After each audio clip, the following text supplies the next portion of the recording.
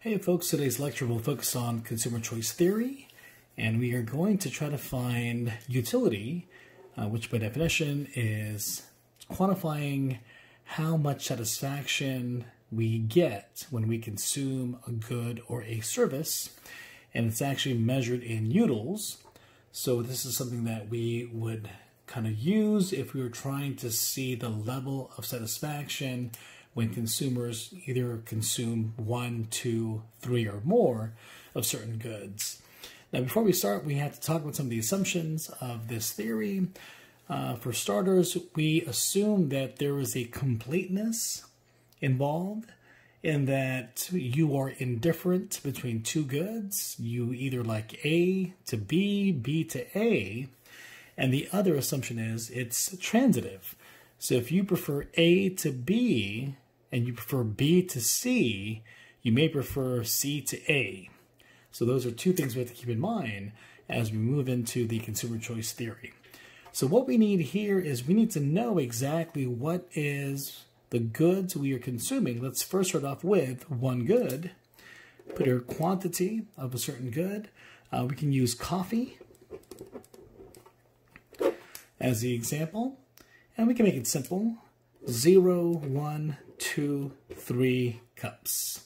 Now you could go on to 4, to 5, to 8, to 20, but highly unlikely for someone to drink that many cups of coffee in one given setting.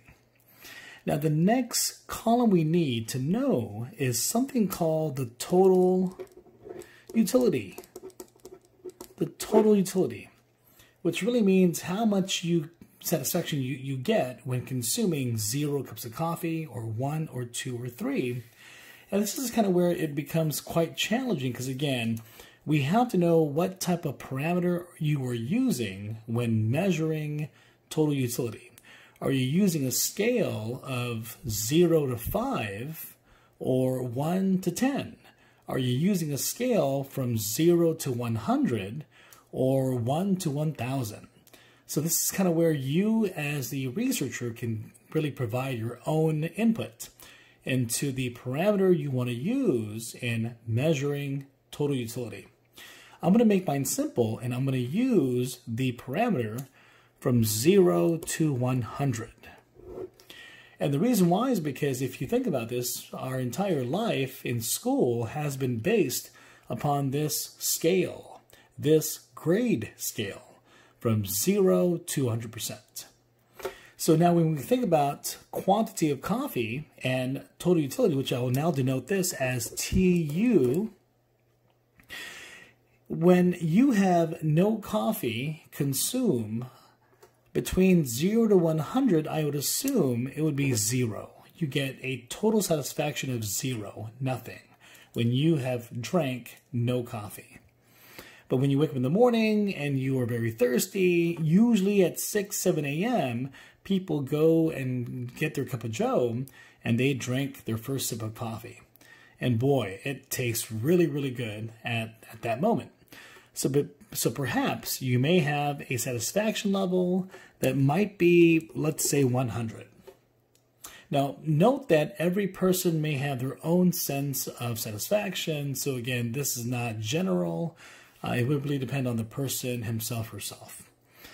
If you were to have your second cup of coffee, perhaps in that hour, later that day, your satisfaction may not be the same as it were when you had the first cup. So you could see perhaps maybe not as much as the first cup of coffee, but it's still an increasing utility because it's total utility. So we can put here 180. And let's say by the end of the day, you have your third cup of coffee, but again, it does not give you that same spark as it did at 6 a.m., 7 a.m. And so you have a total of 250 total utilities, or 250 utils overall. So now we can see that we have the columns we need in order to find what we call the marginal utility. The marginal utility. And now we can write that down as such. The marginal utility, and we will denote this as MU, And the key word here is marginal, meaning one more, right? One more of something. Util, satisfaction. And here we have the mu, which can then be derived into an equation which will give us the delta or change in TU over the change in quantity. And this is why it's key to have both quantity and TU, because both are needed to find the mu. So what this says is, what is your satisfaction when you consume one more coffee, one more donut, one more of something? So we know at 0, there is no change at all. So we can put a dash or a hyphen.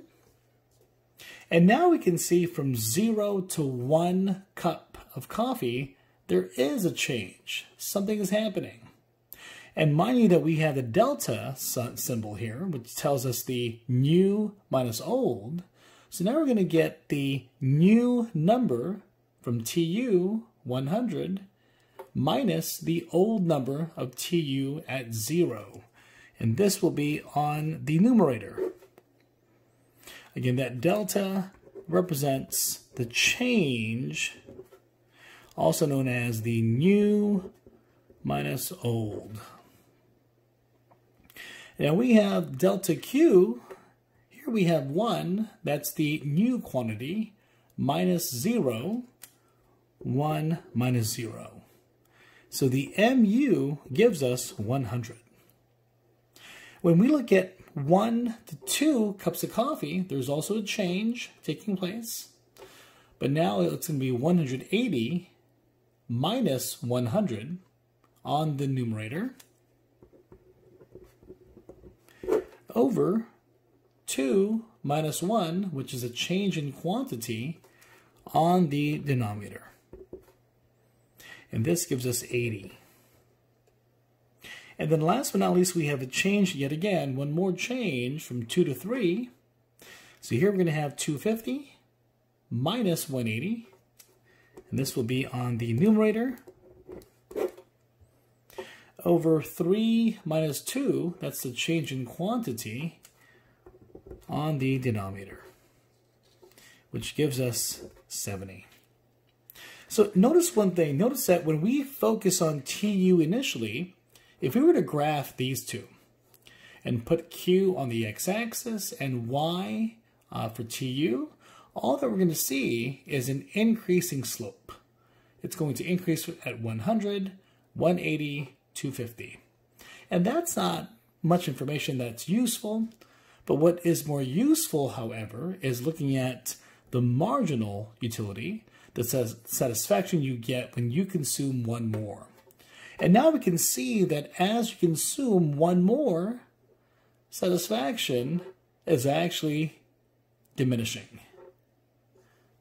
When you increase consumption by one more cup of coffee, your satisfaction of drinking that cup of coffee is now decreasing. And we can call this the law of diminishing marginal utility, the MU. And this law states that as you consume one more of something, the satisfaction will diminish over time. And there are a lot of examples you can use today to kind of illustrate that. If you have a simple graph as such, you can put it on the x-axis, y-axis. Let's say you can put money on the x-axis, and on the y-axis you can put here happiness. It is true that you are going to feel very happy as you earn more money. But what happens over time? You tend to see your curve looking like such. Because as you earn more money, yeah, you get happy. But as you earn more money, people will know you have more money. And the more money you have, the more problems you will have as well. And then your happiness will then decrease as you earn more money. So that can be true of almost anything.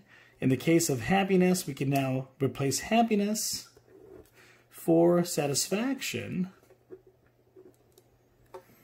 And on the x-axis, we can replace money, let's say, for hamburgers.